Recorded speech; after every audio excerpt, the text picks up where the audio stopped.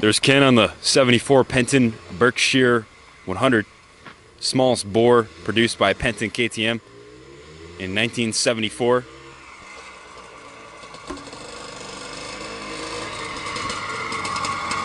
What's up, guys?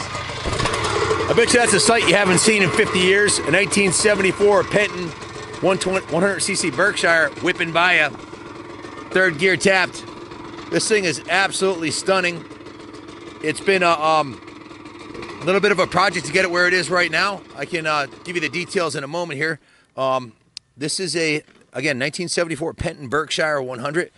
John Penton and his team were dominating the international six-day trials and American off-road racing with these bikes. They had several different models. This was the smallest and one of the most desirable, the Berkshire 100 with a SOX motor. I drove all the way to Pennsylvania, western Pennsylvania, about a 16-hour round trip to pick this up, and this summer. And we worked on it a little bit. We hit a crossroads with the ignition.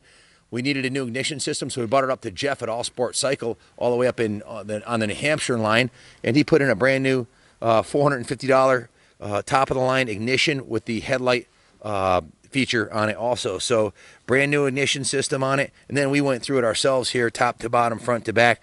It's got new Falk fenders on it, brand new Penton Petty front number plate. It's got a brand new set of Dunlop tires on it. It's got the Falk rear fender. I've got the work order inside. It still even has the original kickstand on it. But ask yourself, like I originally started saying, when's the last time you've seen one of these?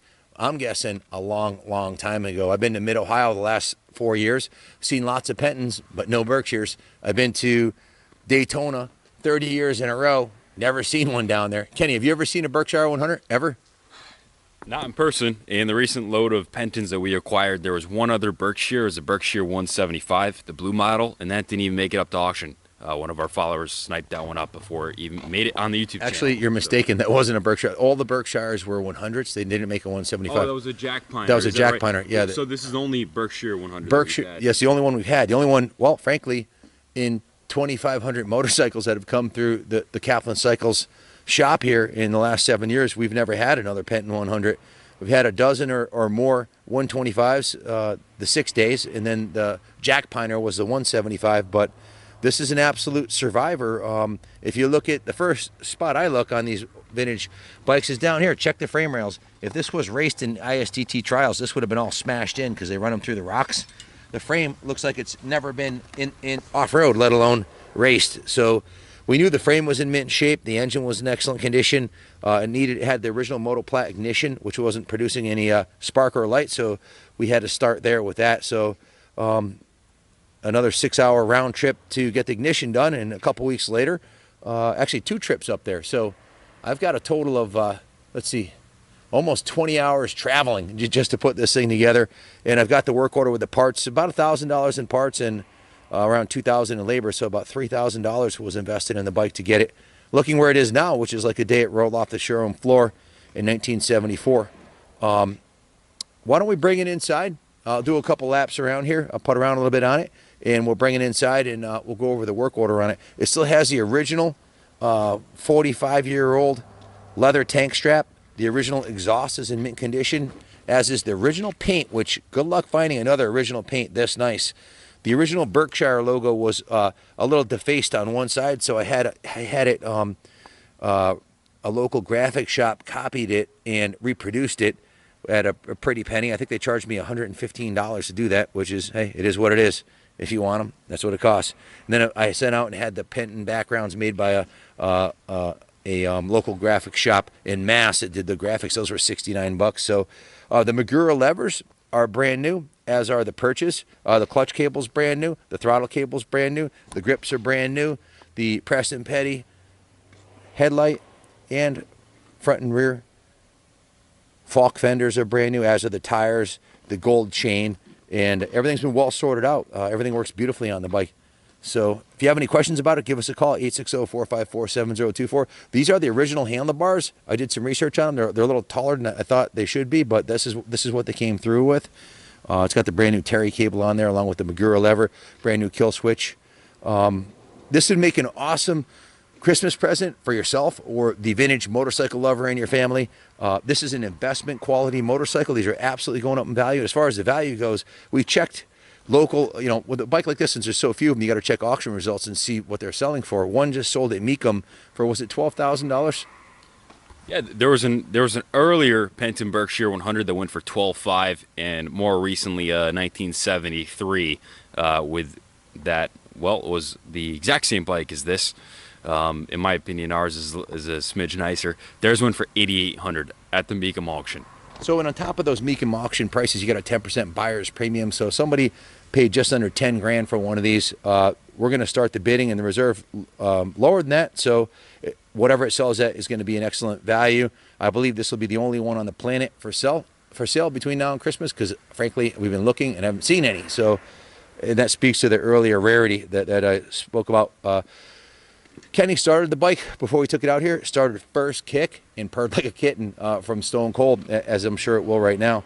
It's tuned really well. Jeff at All Sport Cycle tuned the carb and put the ignition system on it. It's got 150 psi compression. The engine's perfect on this bike. So good luck bidding on her. Hope it ends up. If you want to leave it at the museum, we'd love to have it here. We're having the Northeast Racers reunion this Saturday here. We're expecting about 600 guys at the museum. So if you see the video and you want to come check out this bike, it's Saturday, November 23rd, our second annual Racers Reunion. We're inducting JoJo Keller, John Dowd, and I believe, actually it's a toss-up between John Dowd and Jimmy Meehan. There's an online vote, so get on to Old Men That Used to Race and cast your vote. Doug Henry's got the most votes and JoJo Keller second. So good luck bidding on the bike. I'll see you inside. We'll go over the work order. First kickstart every time.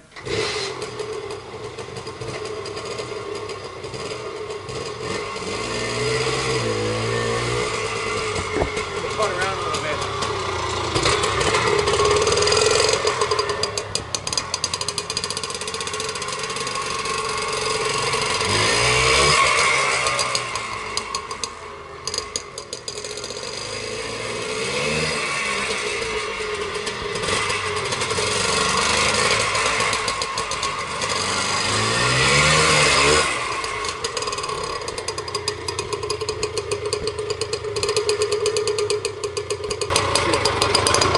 This bike has the original spark arrestor and silencer, which is held on by these springs here, intact, as is the heat shield. Very rare.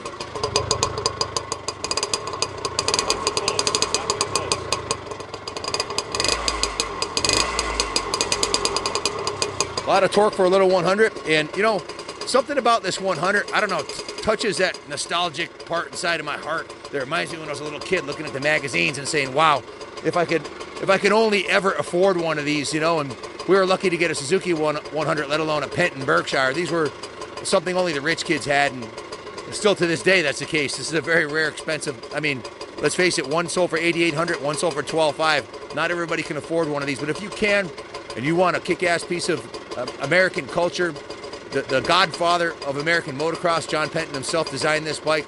This is a classic piece. It's only going to go up in value. It's an investment. Buy yourself the best. It's Kaplan America approved. Want to open the door for me, son? Keep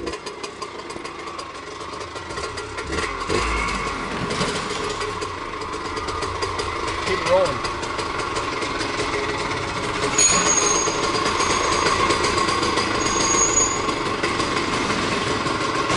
You tape it? This thing.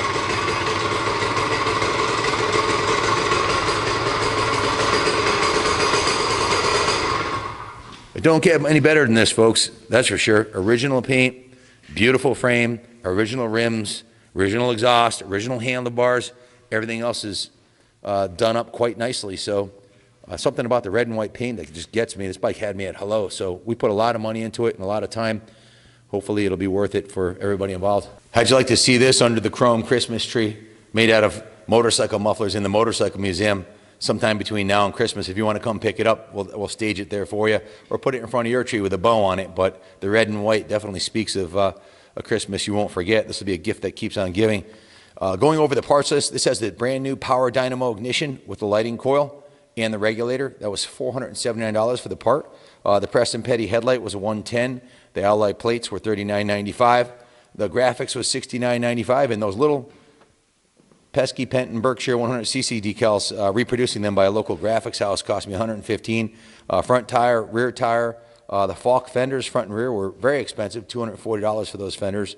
Magura lever set with the clutch purchase and the brake purchase. I almost choked a little bit when I saw the price on that. That was $225.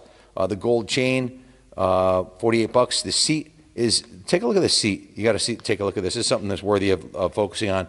This has the KTM logo on the back of the seat. This was where KTM and Penton were kind of struggling for ownership of the company, so to speak. And KTM was branding the back of the bikes KTM, and the tank said Penton. These were built by KTM in Austria. That's a very significant piece for this bike to have that original part of the seat still intact is remarkable. The fact that it's 45 years later.